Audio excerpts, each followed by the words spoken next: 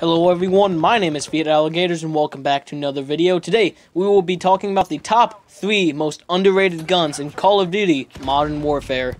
Now these are guns that I feel not a lot of people use but are very underrated because they are both powerful and, good for all types of games.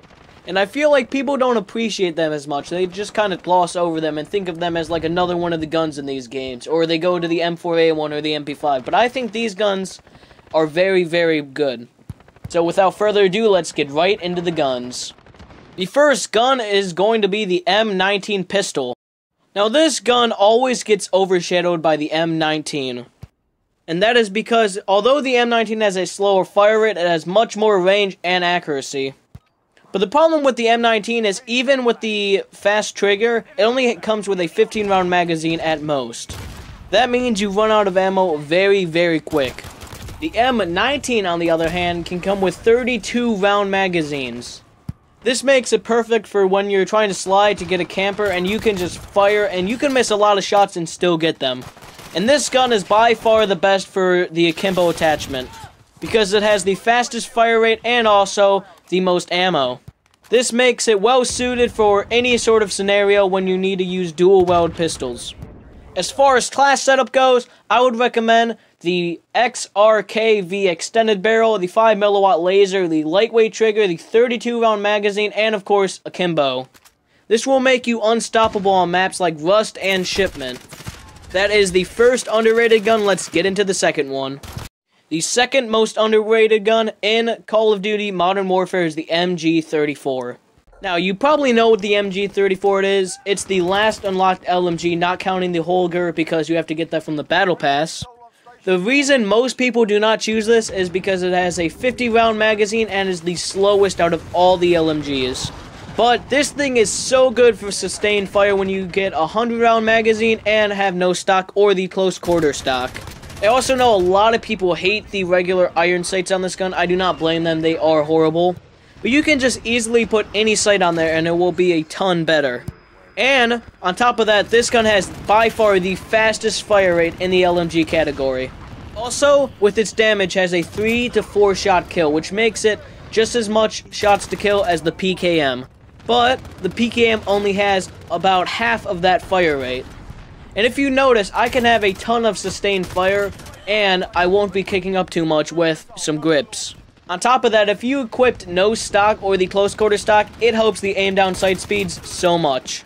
Now this gun isn't for players who run around the map very aggressive, it's more for people who sit back, not like campers. Well, it is good for campers, but I would say it's very good if you just like running around and having fun.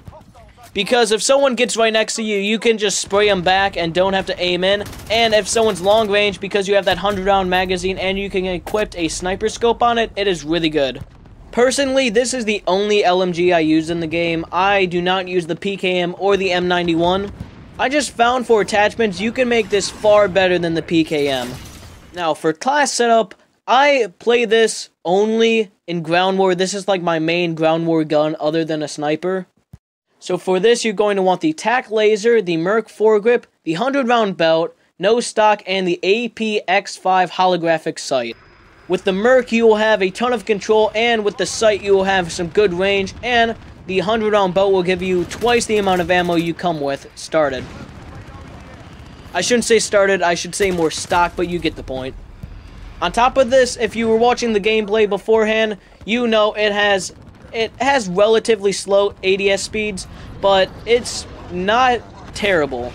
And with the fast fire rate and the control, this gun far outweighs the PKM.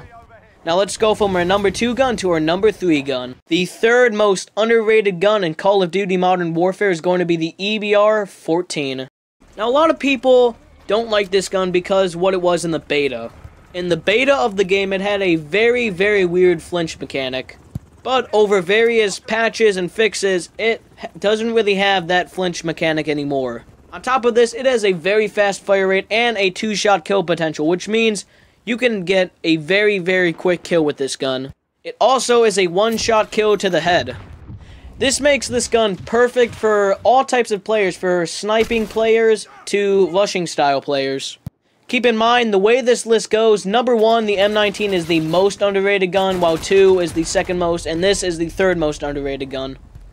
I feel like there are some people who use it and don't appreciate it as much as they should. Because you can get some really, really nice sniper shots. It's not going to be a one-shot kill most of the time because it's only a one-shot to the head kill. But if you get that follow-up shot on them, it is a very, very quick time to kill.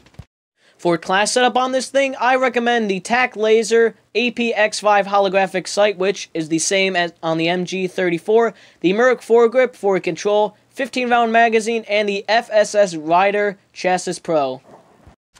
I just realized I said Raider Chassis Pro.